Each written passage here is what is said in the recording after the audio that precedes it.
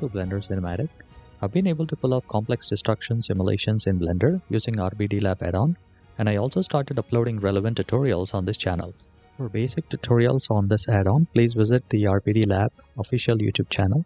The most important videos are fracture module, physics module, mesh visualization options, and the constraints module. If you'd like to purchase the RBDLab add-on and support the channel at the same time, please use the affiliate link in the description below, which allows us to receive a commission at no additional cost to you. Thank you. Here's an example of what we can achieve with the RBDLab's linear destruction workflow. So I took a submarine from BlenderKit add-on and I animated the A.N.T so that it breaches the ice. It moves up a little bit and then falls down, so it gives a natural appearance of submarine breaching the surface.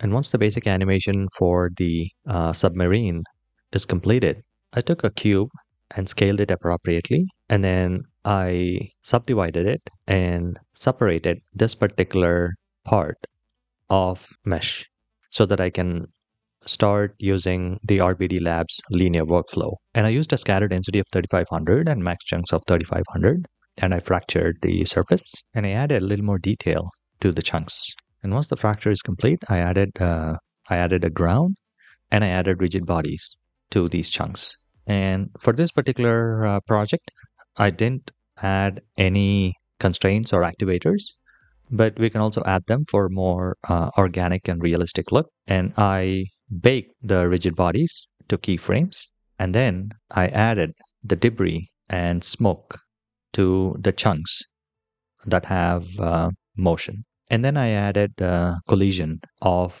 the particles to the chunks and collision of particles to the submarine in this collision tab and in the single object collision for the submarine.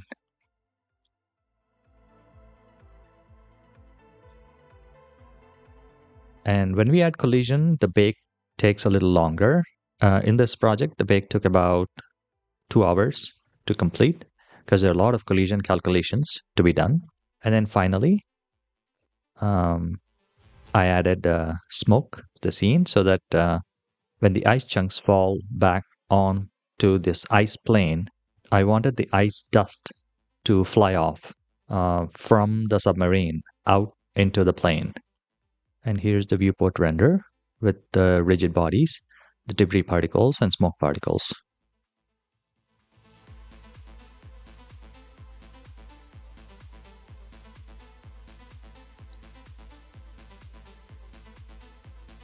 For the landscapes, I use the A.N.T landscape add-on that comes with Blender. So the way we activate the add-on is by going to add-ons and then type landscape and this another noise tool landscape, and we just click on the checkbox, and in the viewport we press Shift A and under mesh landscape. Now if we click on anything else, then these settings disappear. So before clicking anything else, if you would like to change the look of the landscape, we can work with these settings. So I'm going to go with an operator preset of Mesa. So this gives the icy sort of landscapes. And we can change this to Warnai Crackle for more broken look. And we can change the subdivisions as well, depending on the system resources, so that we can get better look. And there we go.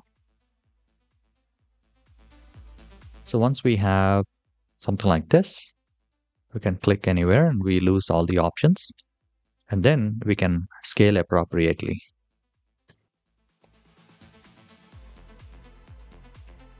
And this is about 200 meters.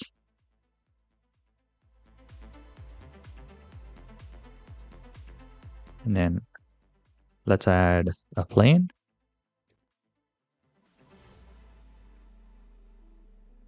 and then increase the end to 10,000 meters. And let's duplicate by using Alt-D and move it elsewhere. And then let's bring it down a bit.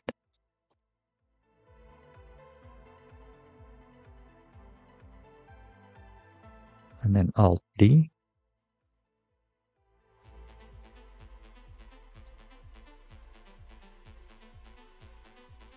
And there we go. So once we add a camera, we can just duplicate a few more and then place it in certain locations. So we get that nice icy look. And then for materials for the icy landscapes, I turned the subsurface to 1 and I used a subsurface radius of 0.2, 1, and 1. I reduced the roughness and then I increased the transmission a little bit. And then I downloaded a rock boulder crack displacement from Polyhaven, which is a free asset. And then I connected the color to the displacement so that I can get some sort of a displacement on the ice blocks. Let's see how to add a very simple icy material. Let's get into rendered view. And this is Nishita sky texture. And to this cube, let's add a new material. And then let's increase the subsurface to 1. And we can see a light scattering. And for the subsurface radius, let's change this to 0.2, this to 1, and this to 1.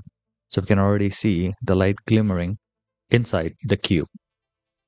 And we can decrease the roughness to something like 0.05 and increase the transmission to 0.25. And there we go. That's our icy look that we were looking for. And for these ice blocks, I also added more subdivisions to it.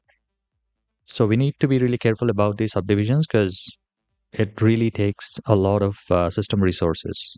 But the more subdivisions, the better it is. We can also use adaptive subdivision, but in this project, I didn't use adaptive subdivision. But if we use adaptive subdivision for these landscapes, it gives a more realistic look.